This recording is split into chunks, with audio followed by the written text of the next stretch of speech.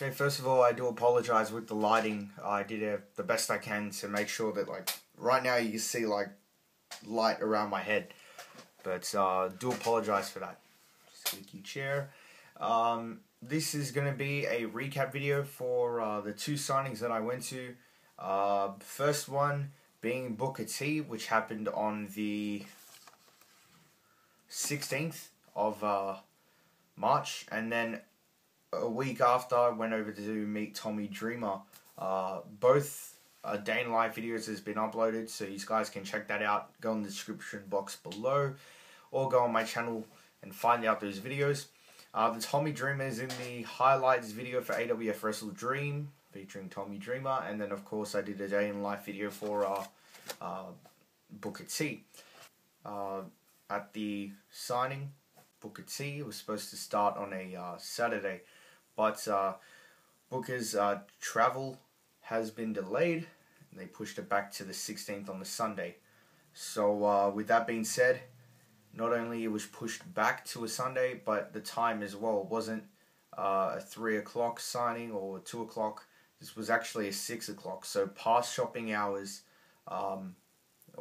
It's very weird to basically have a signing where all the shopping's done. Shops are closed, all the roller doors are down and everything. Very new to me because I've never had anything like that. It's always started around about 2 o'clock, 3 o'clock, 3:30, around about that time. But it was very, very late signing. Got there around about 11. I didn't feel the need to be there early. I understand if it was like a 2 o'clock, 3 o'clock signing where I'd be there 9 o'clock, but I thought 11 was fine. And Tracy, Jaden, and Scott were there like early, so they managed to be like the second group there.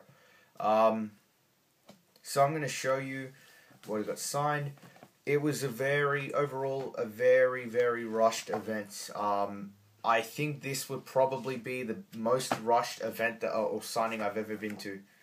I mean, heck, airports don't even go that fast, literally.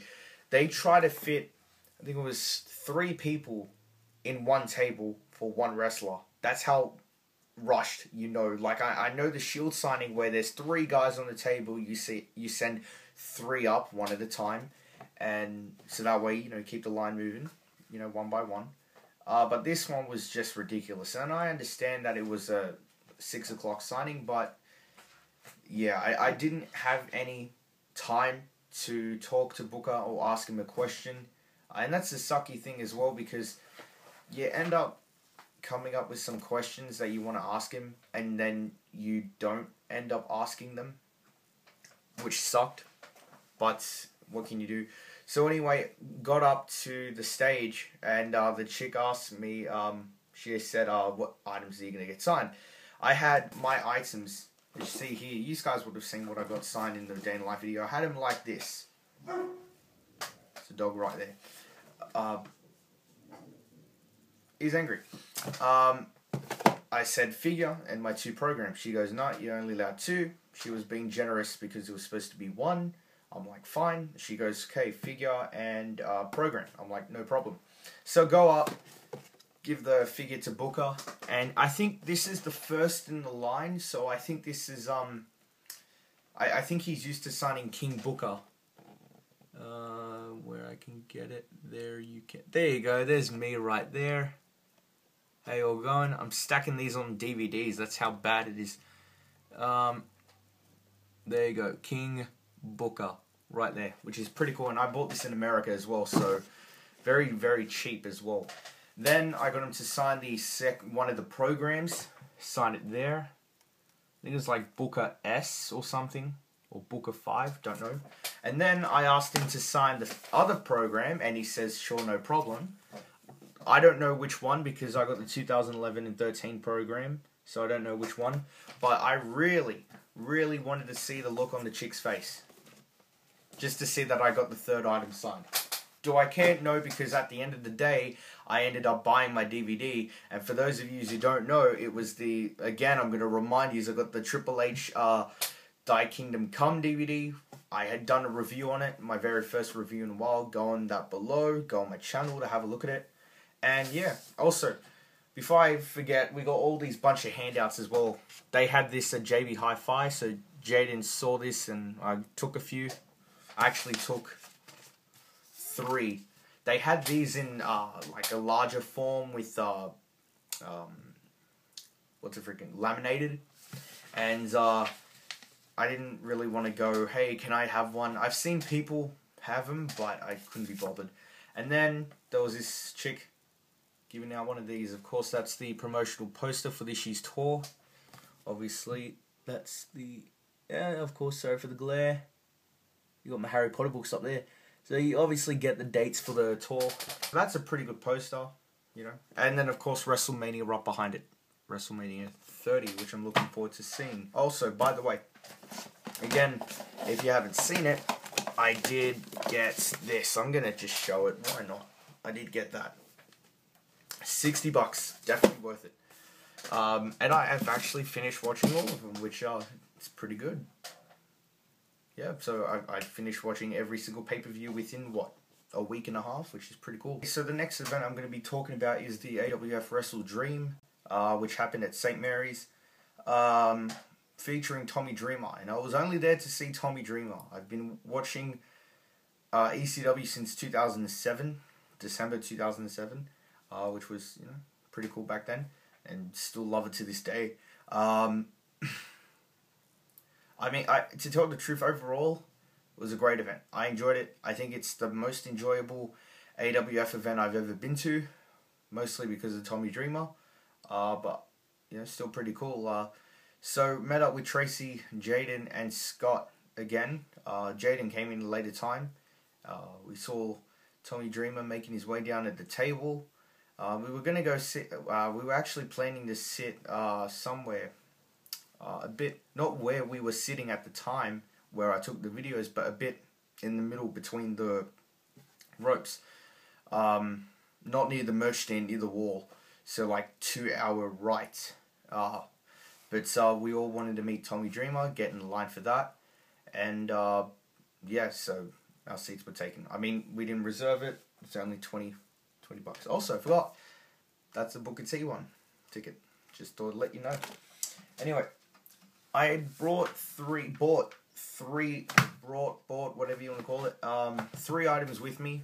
2 of them I got signed the first time I met him.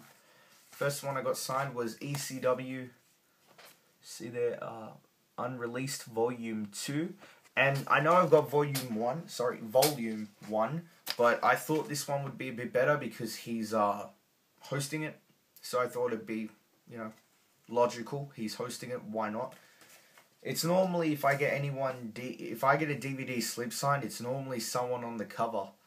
But speaking of someone on the cover, I managed to get the second DVD slip signed.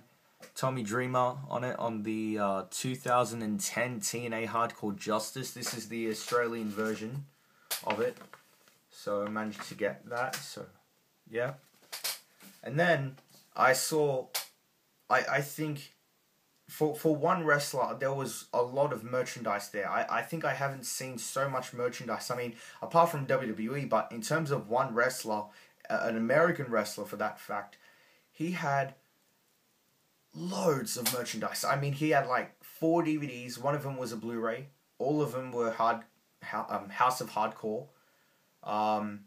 Then he had like, I'm pretty sure maybe 5 different t-shirts of House of Hardcore. And then he had like, I'm guessing 7 8x10s. Like literally, I'm not making this stuff up. This was a lot. I think he was planning to literally make a shitload of money. Literally. But speaking of the 8x10s, or promos, whatever you want to call them, one stood out from the rest. And I don't know why.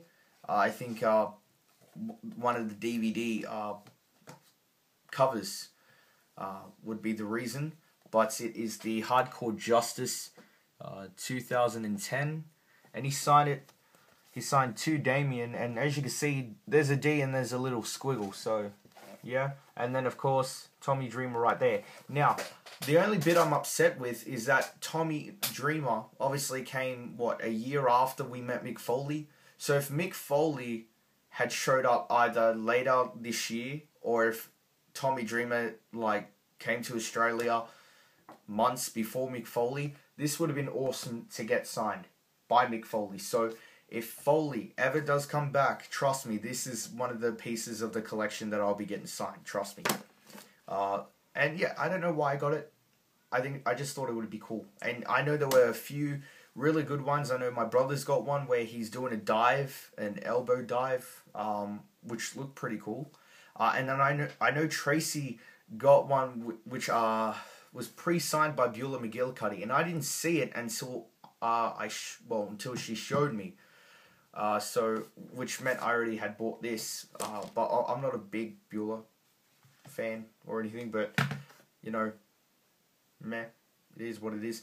But I really wanted to get merchandise. Like, the DVDs sold out, and I really wanted to get t-shirts, but they didn't have the size. It was like the Mick Foley t-shirt thing, where I waited till later on, and if they have any, I'll buy it. But yeah, I went on the House of Hardcore to see if they have DVDs. Of course they do, which I'm going to be getting. Not now, hopefully sometime in the future. And then I'm going to get some t-shirts. They don't have a lot though. But anyway, show was great. The main event, which was a hardcore match, very quick.